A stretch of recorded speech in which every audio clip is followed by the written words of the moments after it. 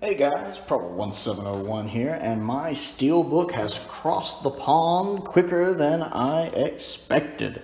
I have it, the Abominable Snowmen, the last, for now, of the animations. I've read the target novel of this, but I have been looking forward to being able to watch the animation. And the Steelbook looks good. It, of course, follows the trope I figured it would of having the TARDIS on the front with kind of some creatures in the background, creature on the back, which a lot of the Steelbooks have fallen into that trope of, which I've complained about before. I knew this wasn't going to look as good as the vinyl cover. The vinyl cover. I don't know if you've seen the vinyl cover, but the vinyl cover looks phenomenal. It really has the Thing vibes going for it, which this one doesn't.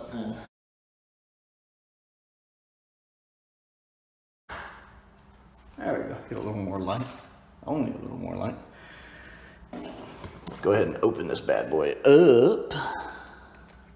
Haven't seen any dents so far. The packaging was the very simplistic envelope packaging that Amazon does. I love Amazon's quick shipping. They've really been getting back up to speed where they were, you know, before the coof hit. But they don't package their stuff very well.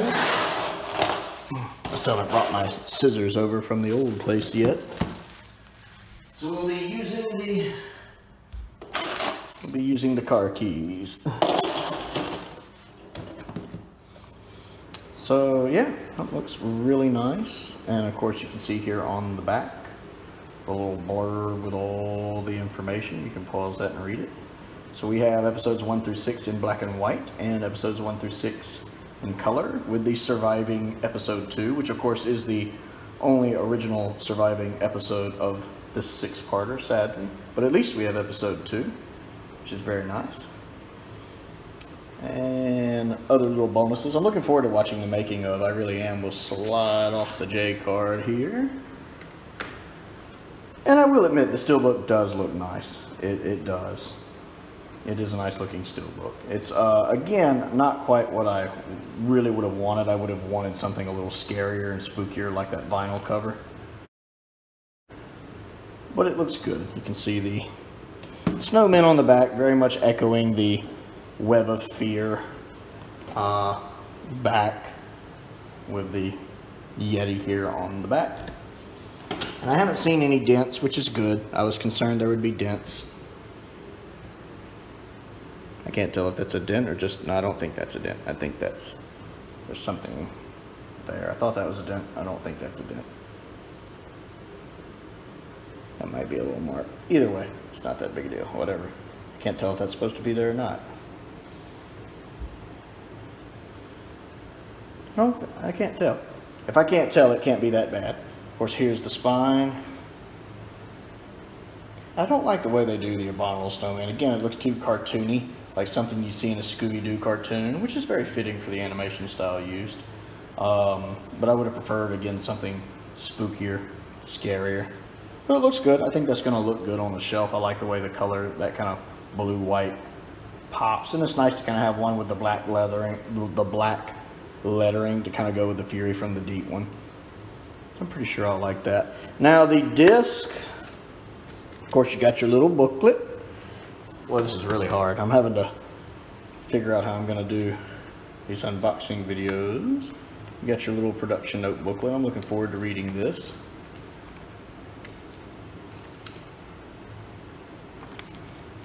The animation does, from what I've seen, look better than Fury from the Deeps. They've definitely made some improvements. I liked Galaxies 4 a lot, and it's the same company.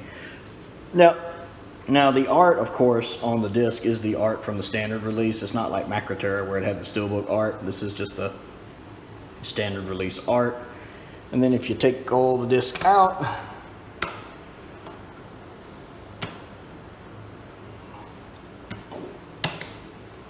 you have a nice shot of the snowy landscape right there, which looks nice. Looks very nice. Ooh, I'm going to be watching some of this today. I was just thinking. I didn't have anything I needed to do today. So I am looking forward to seeing this. So yeah, it looks really good. I'm going to read through that book in a little bit, I think. And here it is. next to its sister story, Web of Fear. Again, you can see the similarities, the Yeti in the background with the TARDIS on the cover. That's kind of the thing they do with the classic Who ones. They're extremely predictable. And then even on the back of the Steelbook is just, you know, that corner shot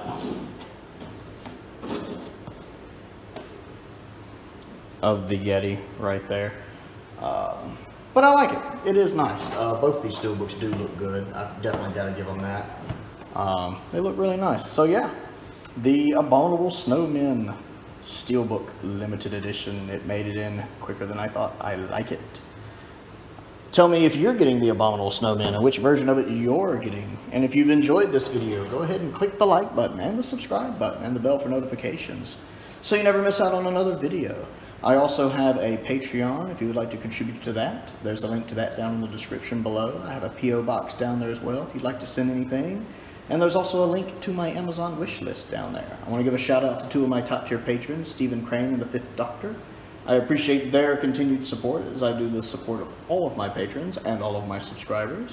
Most importantly, thank you for watching.